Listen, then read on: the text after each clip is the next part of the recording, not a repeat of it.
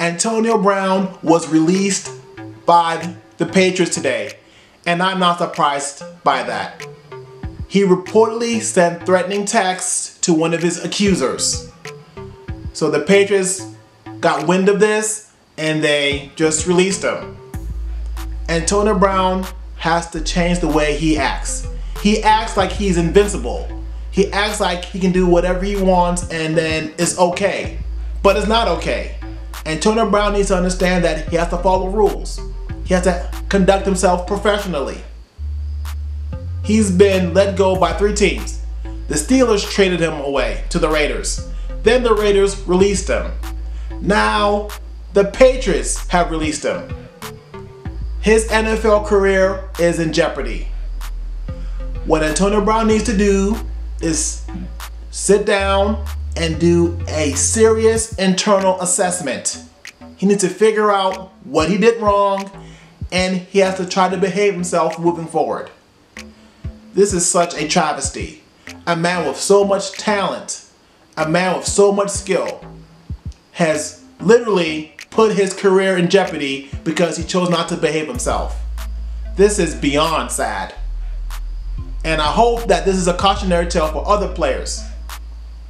Other athletes need to look at what Antonio Brown did and don't emulate what he's done, because they too are going to put their careers in jeopardy. This man has literally lost millions of dollars. He's lost endorsement deals, all because he chose not to conduct himself professionally. This is very unfortunate. We'll have to wait and see what the NFL does with this investigation. These investigations can take weeks or sometimes even months. So who knows how long this will take. In the meantime, Antonio Brown needs to get himself right. All those people that are close to him, all his close friends, all of his close family members need to sit down and talk to him. They need to convince him to act right, to behave himself. This is such a shame.